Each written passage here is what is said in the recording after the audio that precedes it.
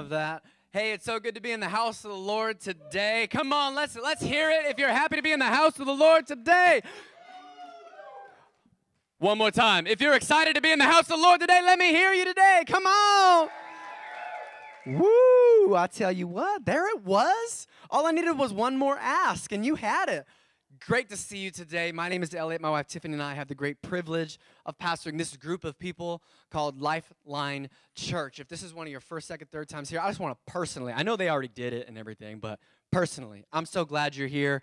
It is an honor and a privilege for you to spend your Sunday morning with us. Hey, welcome to this special day. This is Palm Sunday. For those of you who don't know, this is Palm Sunday. This is the day that Jesus historically came riding into the city of Jerusalem on that donkey, and they laid the palm branches down. That's why it's called Palm Sunday. And it signals the beginning of the end and then the beginning again. It's a beautiful thing. That it just means that the anniversary of what our Savior did is right in front of us. And it's going to be so exciting. This week, this Saturday, we are doing our annual Easter outreach where we're going to be reaching thousands of people with the love of Christ, no strings attached, giving gifts away, giving prizes. This is your opportunity, by the way, church, to be the church in the community. We've created a way, this outreach is a way for you to be involved and say, hey, I don't just go to Lifeline, I am a Lifeline. Can I get an amen on that?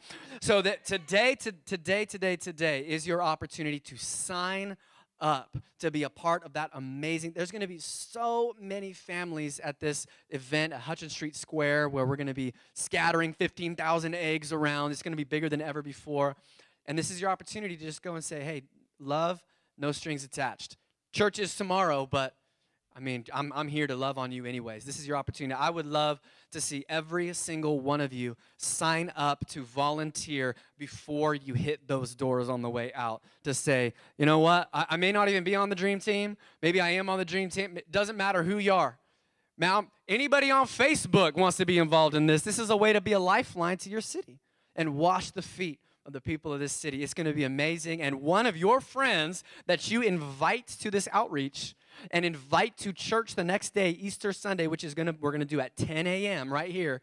One of them is going to win Disneyland money. Come on, $800 to Disneyland. Somebody over here said, I'm going to win that. Well, it's for our visitors, okay? We're going to do something for them because we're going to offer them a gift that's tangible, but they're going to leave with a gift that's eternal. Can I get one good solid amen for that? That's a great thing to do. And so I'm really excited about it. So there's some things coming up. This is Easter week, and Easter's coming up this Sunday. There's a couple things I'd like to just lay before you. You can do these things with me if you'd like. Number one, I'd like you to pray. I'm inviting you as a church to pray for the service coming up. Pray for Pastor Stephen and I as your pastors. This is one of the greatest opportunities that we have, which means it's going to be the biggest workload that we see. And so we're going to be hitting our knees basically daily and just preparing like never before. So cover us. Cover your pastors in prayer. Cover this church. Pray over the service that so many people would give their life to Christ and would never go back. Things used to be. Pray. Pray with us. This is our culture has given us an opportunity. I mean, historically, do we know if this was the exact day? Not sure. No one can be sure exactly. But I'll tell you this. In this culture, we have an opportunity to reach people right now that we don't usually get. Let me tell you about this next thing you can do. You can invite. I alluded to it already, but studies say that 80% of people would come to church if they were just invited. Aren't you glad you were invited to church one day? You're probably sitting on some invites right there with the new service time on them. Just take some time out of your week. Man, stop by Taco Bell, during the week and invite that person that's taking your money. Invite them to church. Anybody you can't. 8 out of 10 is a high number, and Easter is no exception to that. So you can be inviting people. I'm doing it too. I'm doing this. And it's as awkward for me as it is for anybody sometimes. Hey, I don't know, you want to come to church? I don't know, I heard about that church. Their pastor's kind of weird. Oh, no, he's not. So when I'm inviting people, it's kind of different. But I'd love to invite you to do that too. It's just going to be a really fun day. finally, I'm inviting you to participate. Participate. I am hereby deputizing each and every one of you to be greeters next week. If you see somebody walking in that parking lot, if you see somebody walking in those double doors and they're looking like this, and they don't know where they're going, they don't know where the men's room is, man, you're a greeter that day, all right? Everybody who considers themselves a lifeliner, you're a greeter that day, all right? Next week is going to be amazing. It's going to be our best Easter ever, and I am so looking forward to it. So with that, I'd love for you to get out your message notes. They should have been handed to you there, and we've got some things going on. But I just want to recap this series because we're bringing this series to a close today. This is the last one. I know there are 7 statements that Jesus made on that cross, but we only talked about 4. We picked the 4 that were going to be just right for us.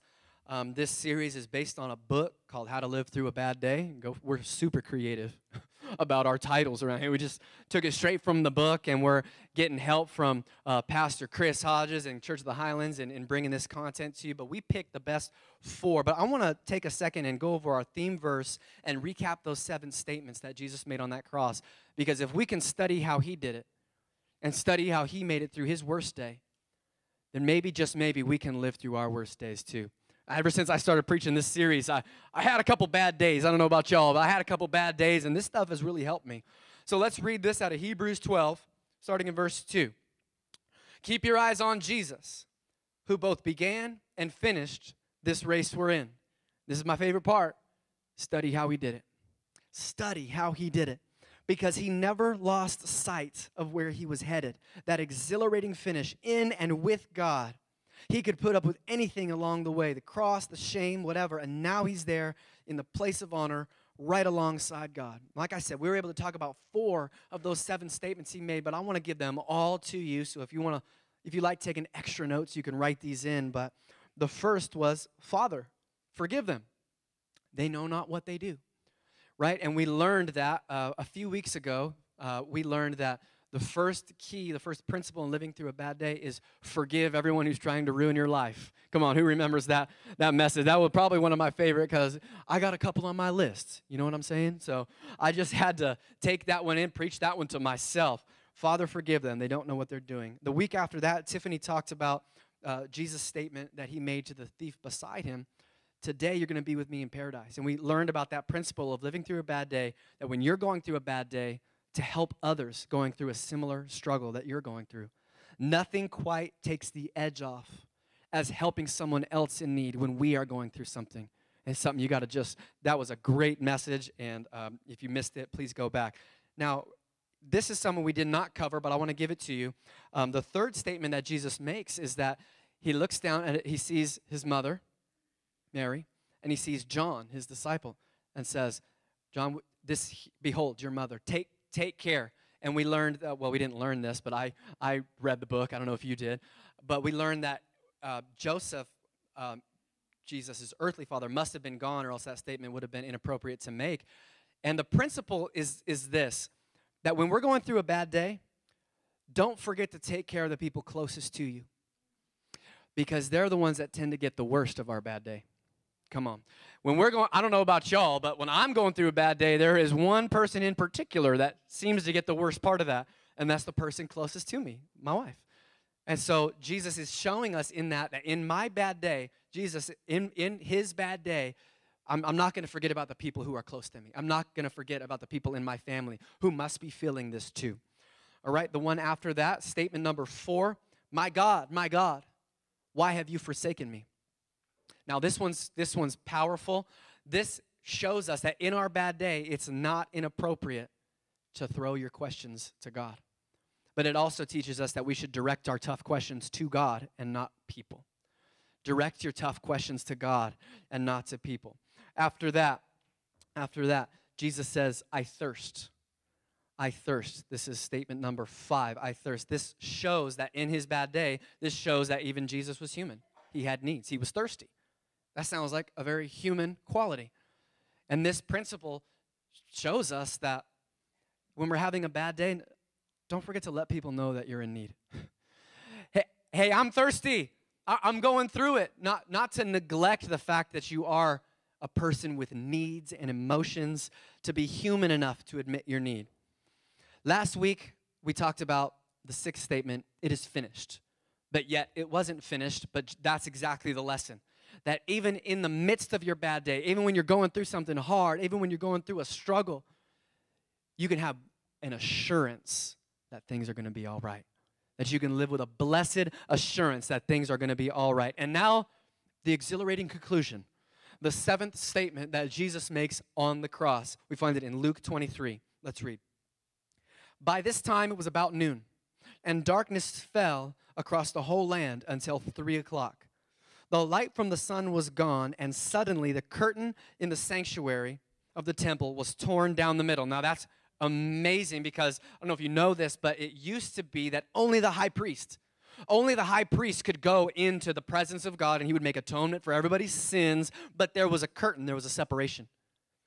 And when Jesus died on that cross, there was a tearing of that curtain, so there is no more separation between God and us. We can go boldly before the throne of grace and make our requests known to him. Come on, that's good news, everybody.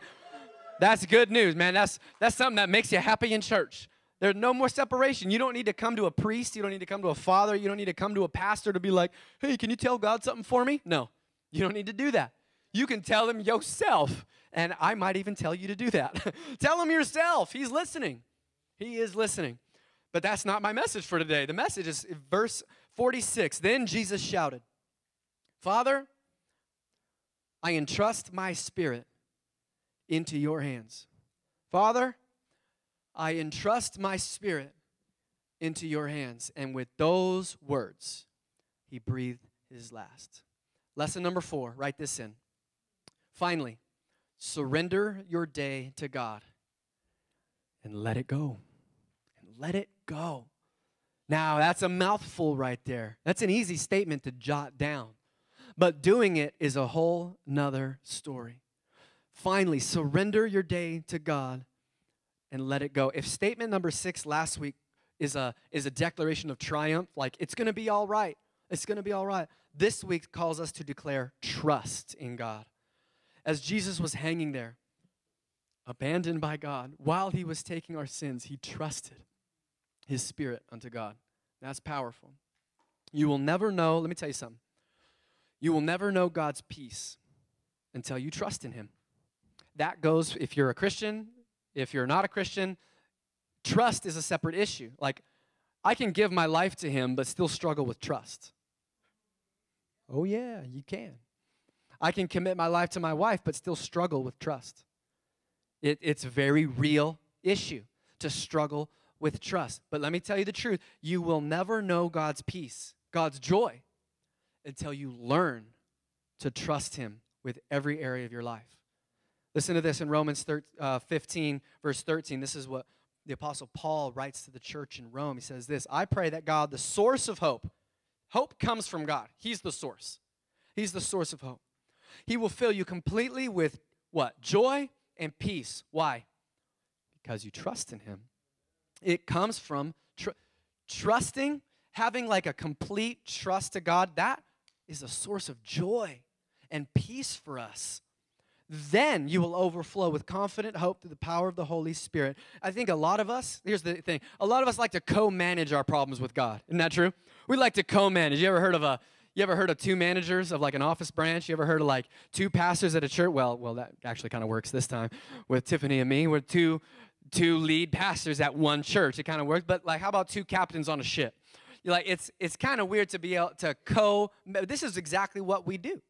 We like to co-manage our problems with God. God, I give it to you, but no, I'm going to take it back. But I'm going to give it to you, but I'm going to take care of it. But oh, God, I'm giving it to you because I'm stressed out, but then I'm going to take it back. We like to co-manage our problems with God. We tend to do that. We tend to give our troubles to God temporarily. But that's a trap. It's a trap.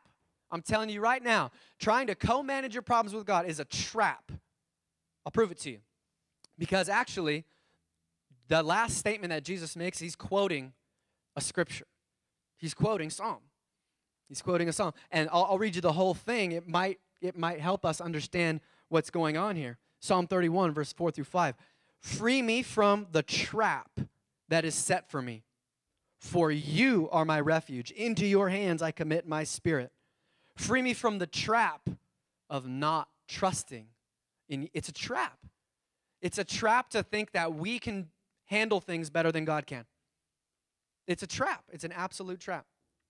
Today's message is for all us worriers out there. All us worriers. Come on, wave your hand at me if I got anybody who tends to worry about things. Maybe I'm not looking, don't worry. Who tends to worry about things a little bit more than they should. I'm a worrier. Hey, and let me just tell you something a little bit. I'm going to out myself and people like me. Pastors are worriers too, you know.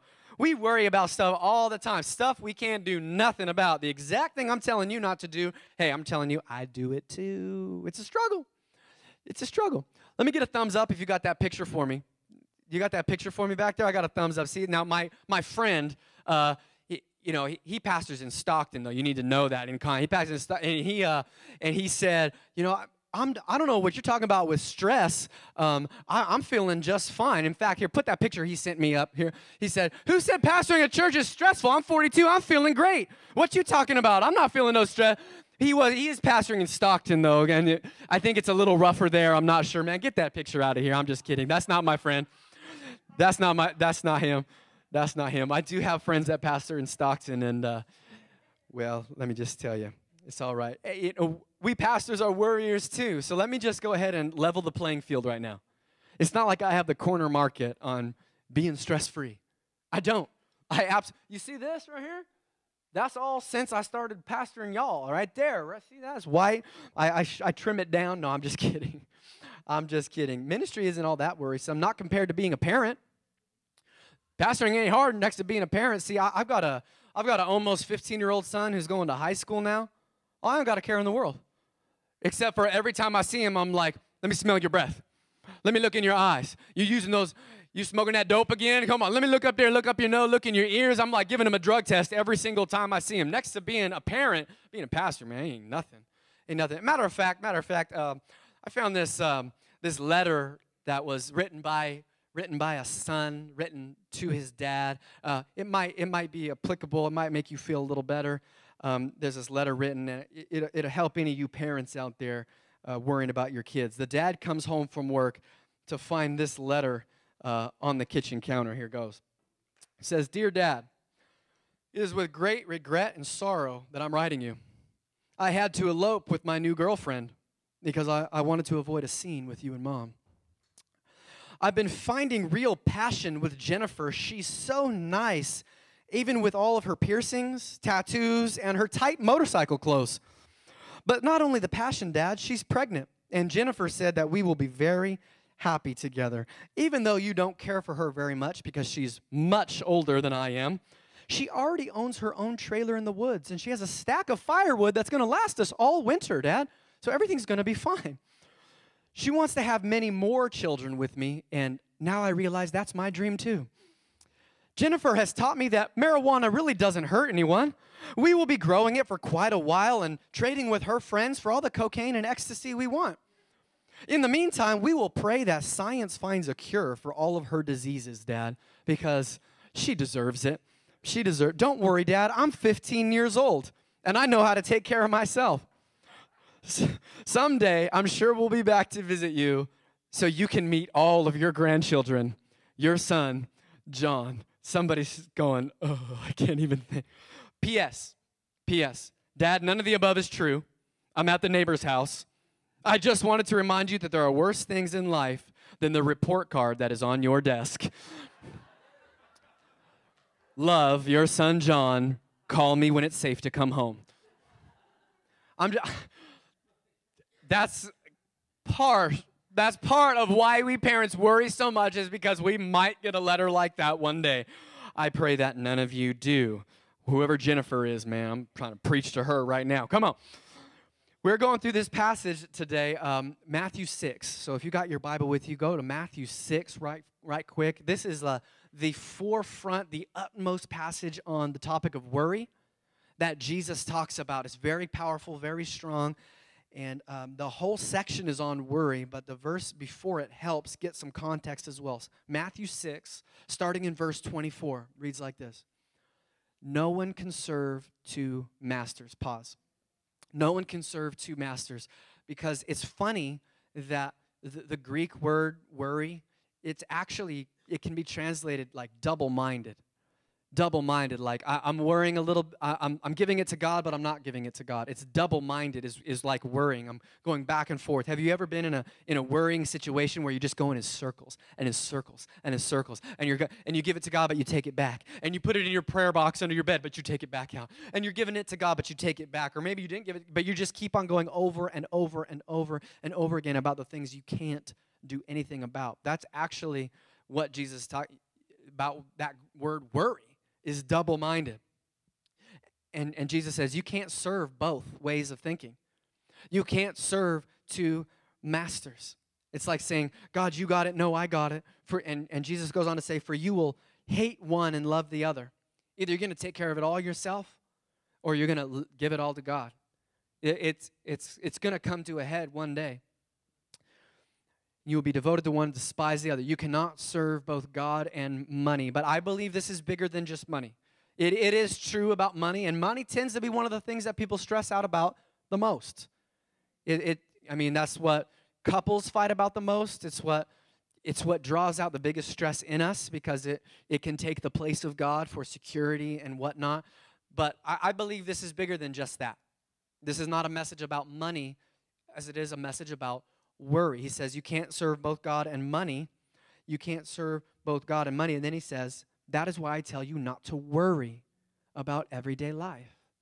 Not to worry about everyday life. Whether you have enough food and drink or enough clothes to wear, isn't life more than food? And your body more than clothing? Look at the birds. They don't plant or harvest or store food in barns, for your heavenly Father feeds them. And aren't you far more valuable to Him than they are? Can all your worries add a single moment to your life? And why worry about your clothing? Look at the lilies of the field, how they grow.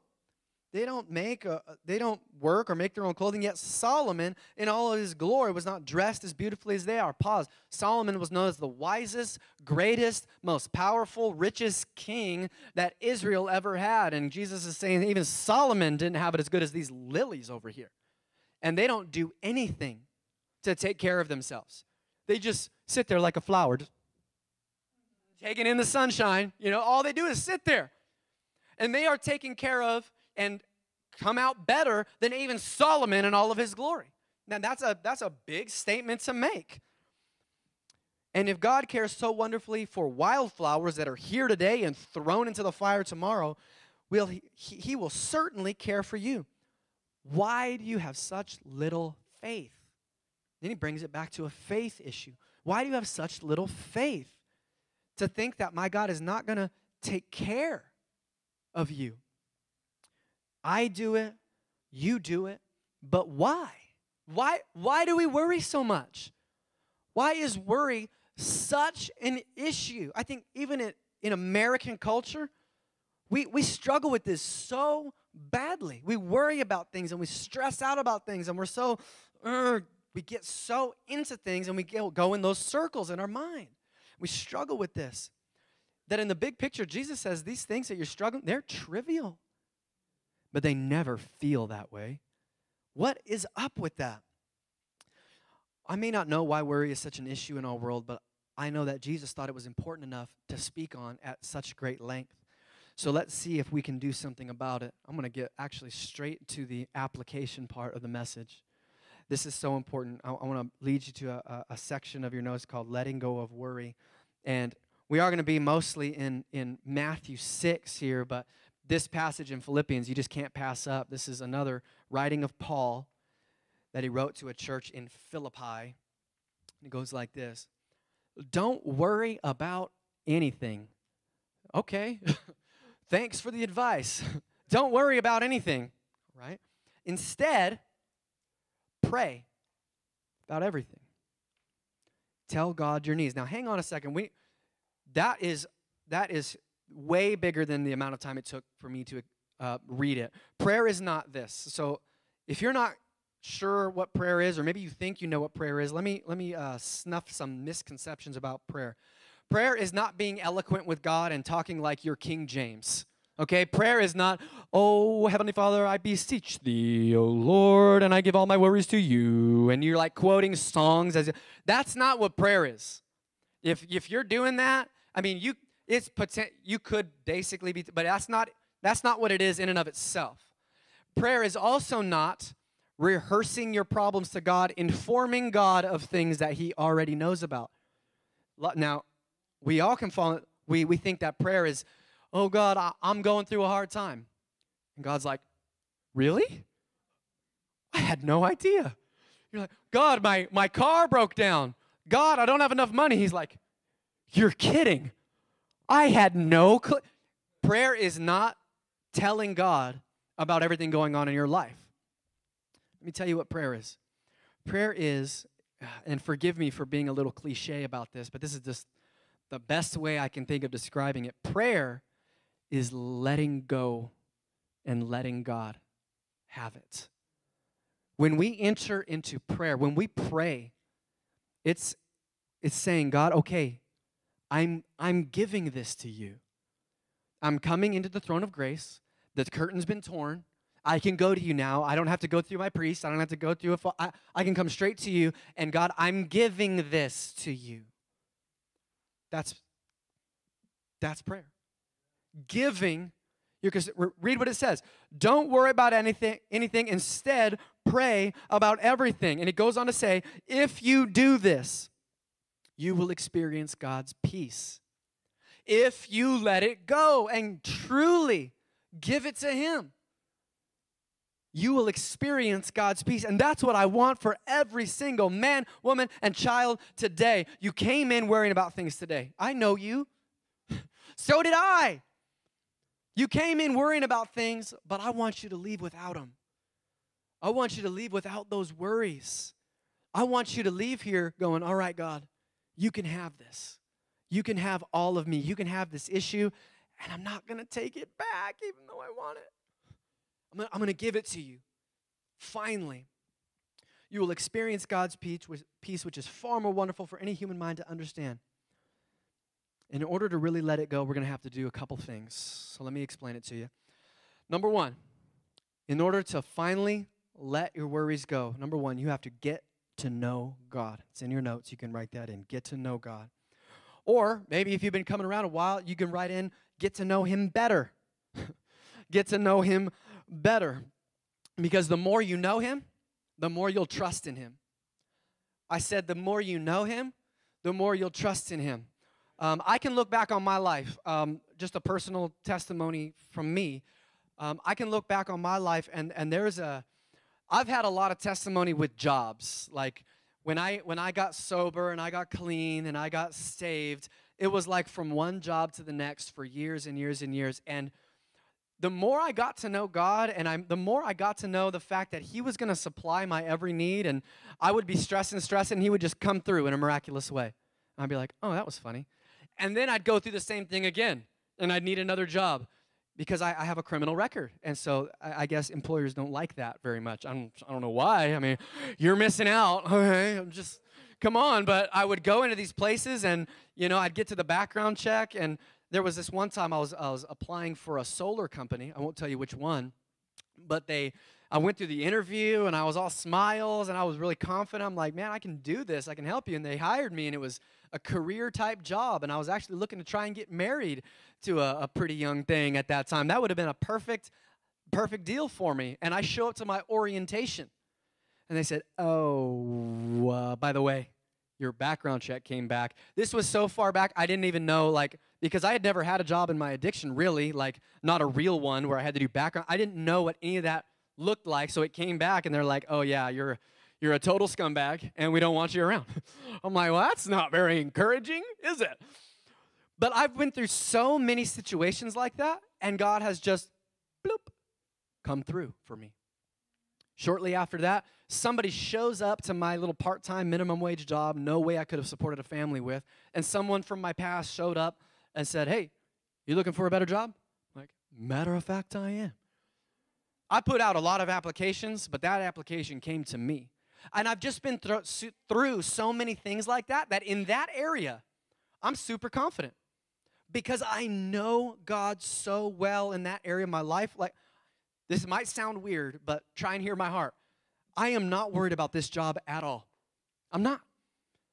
I could lose this job today. I'll be like, doesn't matter. God's going to take care of me. He's done it like 100 times. He's not going to stop now. It'll probably a better paying job with less stress too. I'm so confident in that area because letting go of your worry has to do with knowing God and who he is and how he takes care of us. Are you seeing that? Are you seeing that? But there are areas of my life that aren't like that. I'm just being honest with you because I haven't seen God move so powerfully in those certain areas of my life, and so it just comes from knowing him. So what's the key? The key is knowing God. It's about, the thing about knowing someone, though, is it does take time. It does take time. You can't fast track good relationships. Like, you can help them along, but you can't, you don't just show up and, you can't just have a relationship like that with knowing him overnight. You have to learn to hang in there. Some people grow in the Lord faster than others. We've seen this happen. But it's not a formula. It's just what the two people have been through. Me and God have been through certain things together. So I know I can trust him in areas of my life. It's not formulaic, but there is a key. Get to know him better. Matthew 6, 31 and 32. So do not worry, saying, what shall we eat? What shall we drink? Or what shall we wear? For the pagans, people who don't know God, people who don't know his love, people who don't, they worry about that. But your heavenly Father knows your needs. Listen to it read another way out of the Message Bible, Matthew 6, 32, out of the Message. People who don't know God and the way he works, they worry about this because they don't know God and they don't know the way he works. My prayer for you and the application to letting go of worry is to get to know God better. How can we get to know God better? In your Bible is one good way. By reading your Bible. Read it every day. Wake up in the morning and read it. Before you're about to go to bed at night, read it. At your lunch break, read it. Man, you can turn that thing on in your car on the way to work and just have God's word read to you. It's easier than ever before. You can know God by reading your Bible. By reading your Bible and getting his, because that's the way he works. You can find out all about the way he works by reading his Bible. Another way to do that is by filing the times that God has really blessed you. Every single one of us have situations, I believe this, that if we're careful and prayerful and we think about it, oh, wait, I was going through a bad time and then something crazy happened and it was all right. It helps to remember those things. See, like my testimony, my story, I have filed those things in my heart and in my soul, and I just know that God takes care of these. So every time something happens like that, make it a habit to never forget it and to tell people of those stories, those testimonies. And we want both for you here. You know, there is a big difference between knowing God and knowing how he works. I'll explain the difference. Knowing God, you come to church and you're like, hallelujah, he's good. I gave my life to God and I got his heart. You know God. Very good. You're going to heaven. But then there's also knowing how he works, which is like knowing the Bible, knowing what he wants from us, what he wants for us, those kinds of things. But listen, the two can be mutually exclusive. You can know God, but have no clue how he works. It's true. It's true. The opposite is true. You can know how he works, but totally miss his heart. Just read the Gospels. Jesus was really stern with that group of people. The people that knew all of his commands, knew all of his word, and they were like, no, it goes like this, but they totally missed his heart.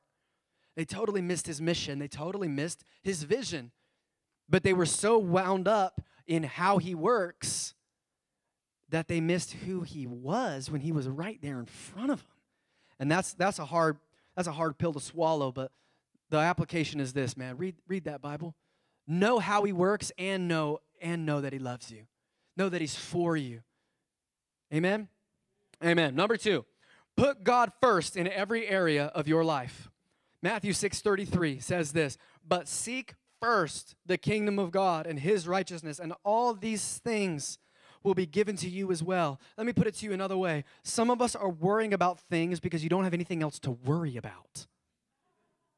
I'm serious. I hang out with a lot of preachers and pastors, and so a lot of my jokes are about them. But the church that lacks mission and vision, they're the ones that are worried about what color the carpet is and what color the chairs are and all the trivial stuff. And a lot of us, back to reality, back to real life, a lot of us are worried about things that we can't control because we're not worried about things that God has asked us to do. Seek first the kingdom of God and his righteousness, and all that stuff will be added to you. You're worried because you're worried about the wrong things. You're worried because you don't have anything of real value to worry about. Now, I know that might sound a little strong, like what are you saying? My worries aren't important? They are. These things are important to you. You're worried about your family. The family's important. You're worried about your money. Your money's important. Your job is important. It's not that these things are unimportant. But God has you. So why are you wound up there instead of doing the work that he's called you to do? And you wouldn't be worried about those things if you were focused, laser focused on his mission and vision. I'm saying you are worried, but not to not be worried, but you're not worried about the right things. You want to overcome worry? Go meet with a hurting friend. You want to overcome your worry? Go have coffee with someone who's going through a hard time and just sit with them and talk with them. So it's amazing how fast your worries float away when you do that. You want to get over your worry and get over your stress? Why don't you go love on a lonely grandma in a nursing home that hasn't had a visit in weeks? Tiffany talks about this. It's important, though. We're worried about things because we're not worried about the right things. Go serve at a soup kitchen, because if you simply focus on the next right thing that you can do, that God wants you to do, it doesn't leave a whole lot of time for worrying about things you can't change. That's a big concept. That's a big concept. Why do you think that we ask so many people to go through Grow Track like every single week? Grow Track, Grow Track, Grow Track. Dream Team, Dream Team, Dream. Is it because we need your help for something? No. We have like a 50% Dream Team rate. Half of you, like this half of you, are serving on the Dream Team. How many people do we need to take care of those? I mean, like, how many can we possibly need? We don't. I'm going to say something. We don't need it. You need it. You need it. Because you don't need to float in here every single week worried about your own problems and then float away still thinking about your own problems. You need a place where you can come, be a part of a team, be a part of the body of Christ, and empty yourself. See, I heard someone say, and it's very true, it's not my job to fill your cup, it's my job to empty mine. That's my job. My job is to empty myself, because for you Christians, let me just remind you, your life is not your own. Your whole life. The prayer was, I give my life to you. We say that so passingly. And then we go on and we show up in church every single week, and it's all about us. It's all about me. But let me tell you, it's not because we need a thing. It's because you need the diversion from all the anxiety, all the stress.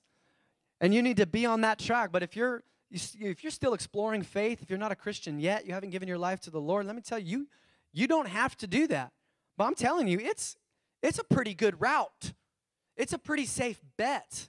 It's a good thing. I would encourage you. I invite you to try it. I invite you to try it. Do you think Jesus asked us to seek first the kingdom of God and his righteousness because he needed our help? I rest my case. He doesn't need that.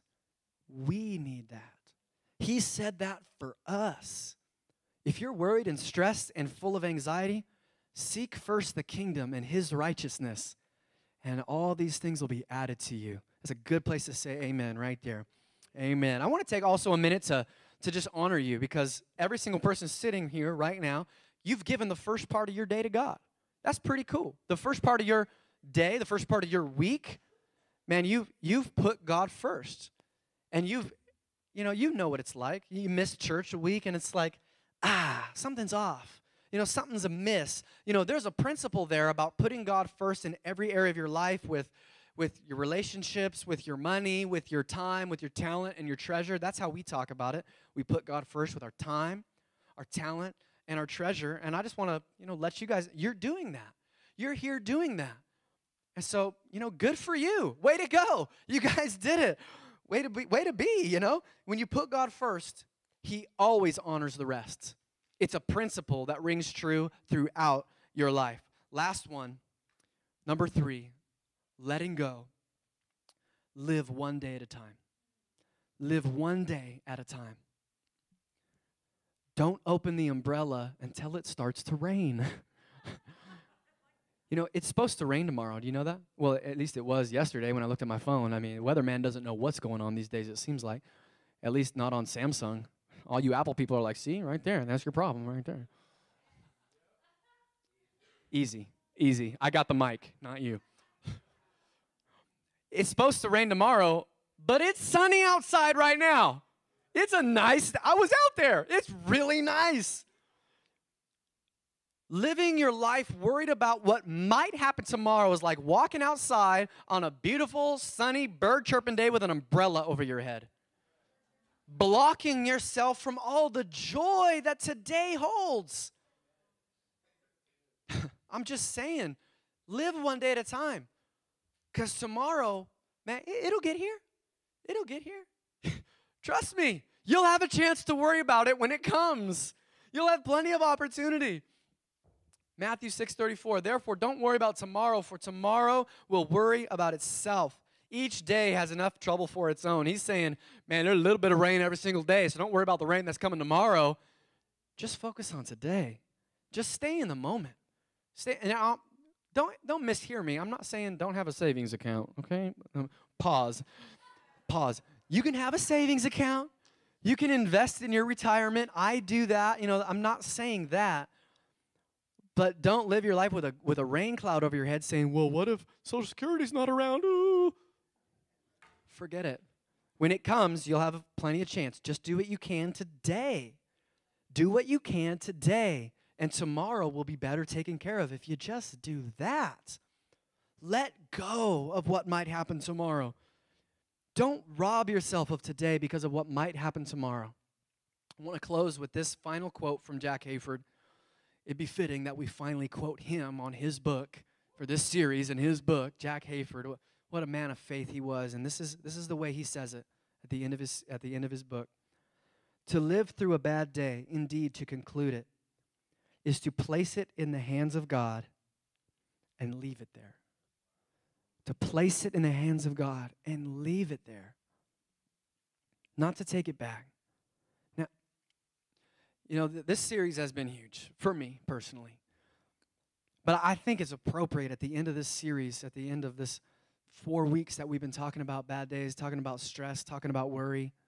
I think it's appropriate at the end of this series to actually give an opportunity to let some things go.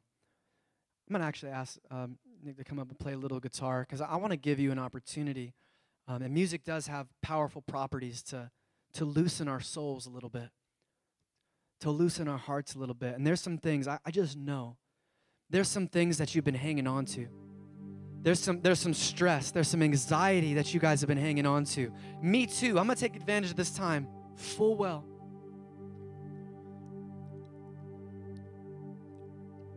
At the conclusion of this series, How to Live Through a Bad Day, I want to give you a chance right here and right now to finally let some things go. I want you to bow your heads and close your eyes with me. Create some privacy in a crowded room. I want you to just think, this is just you and God right now, okay? It's just you and God right now. Don't think about the person sitting next to you. Don't think about your kids in their classrooms. They're fine. It's just you and God right now.